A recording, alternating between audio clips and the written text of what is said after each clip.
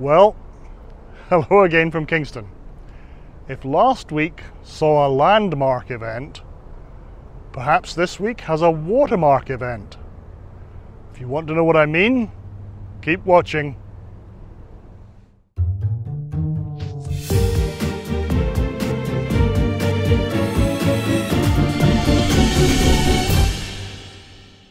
There have been a lot of questions over the months about just how the piles that supported temporary rests would be removed.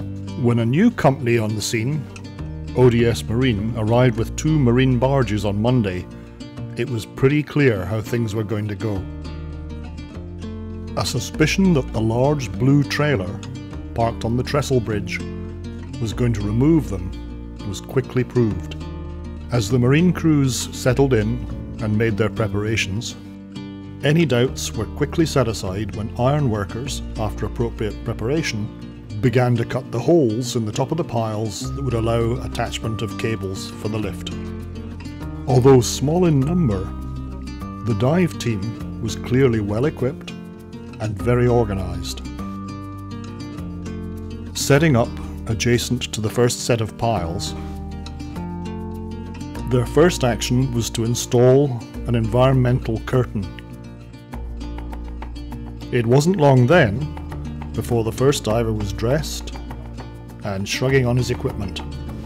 Once fully dressed and briefed, it wasn't long before he entered the water.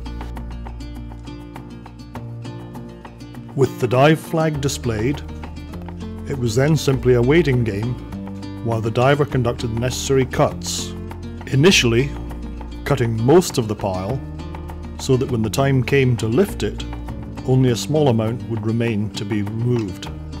By the end of the first afternoon, the shore team had a thumbs up returned, indicating that all 3 piles were ready for the next day. Bright and early on Tuesday morning, the dive boats were back in position, and before long, a diver entered the water to make the final cuts.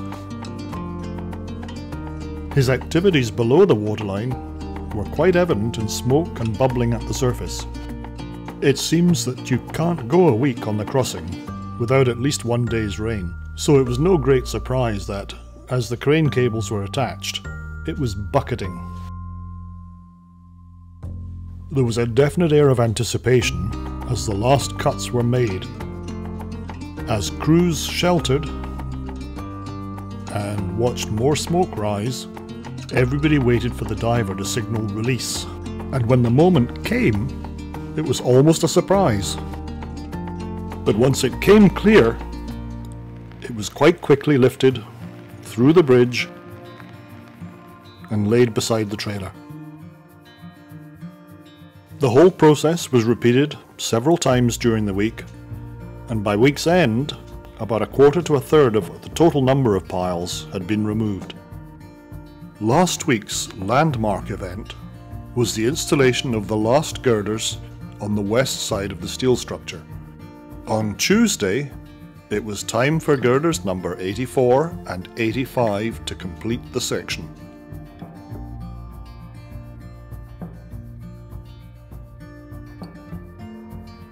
These are the last of the longest girders. The 10 that remain will be slightly shorter on the east side. And since we're talking about the east end, let's look at the changes that occurred this week on the east abutment. On Tuesday, while everybody was watching the dive operations, 130 cubic meters of concrete were delivered to cast the main body. Looking beyond the abutment, Pier 21 had its concrete forms removed. That led to an amazing amount of work for the incredibly hard-working labourers as they removed surplus wood and prepared the forms for departure.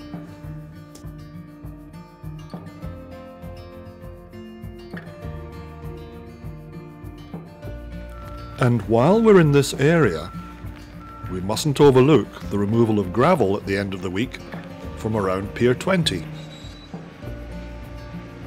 This marks the beginning of work that will return the east shoreline to its pre-existing position.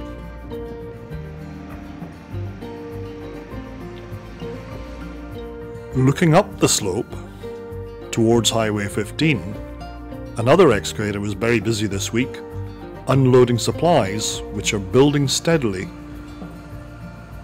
in a sign that much work lies ahead on the East Roadway construction project.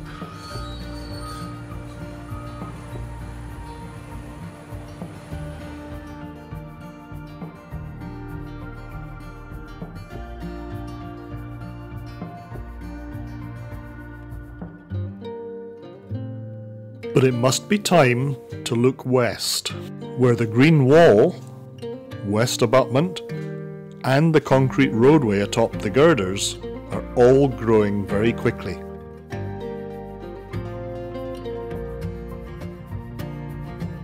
Later stages of the project also include a plan to ameliorate the waterline at the west side. Up on the main deck, the labourers of Local 183 have been doing extraordinary work in preparing all the wooden structures and fixtures. They also play a critical role in much of the support for the Gomaco machine, which had another run out on Section 3 this week. Operation demands a steady flow of ready-to-mix trucks from CBM Concrete to feed the pumper from Maple Concrete Pumping.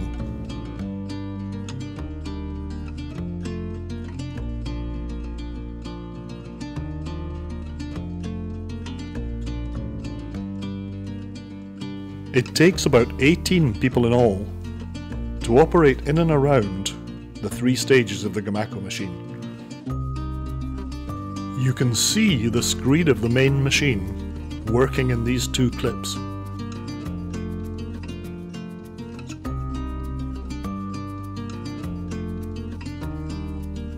We should never forget that it's the dedicated team from ABF-Reinforcing Steel who make it possible for the Gomaco machine to run, and who were proud to display their sign once again this week. It was a thin week this week for wildlife, but we did have this tap dancing heron,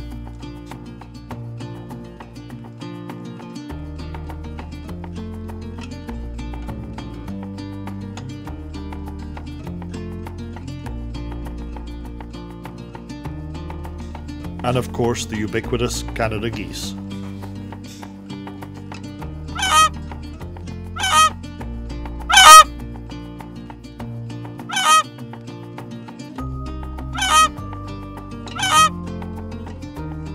Well, never a dull moment. Keep watching next week for more news on the 3rd crossing. Thank you very much for watching, and please consider subscribing. And if you already did, see if you can't get a friend to do so. Thanks again. Stay safe.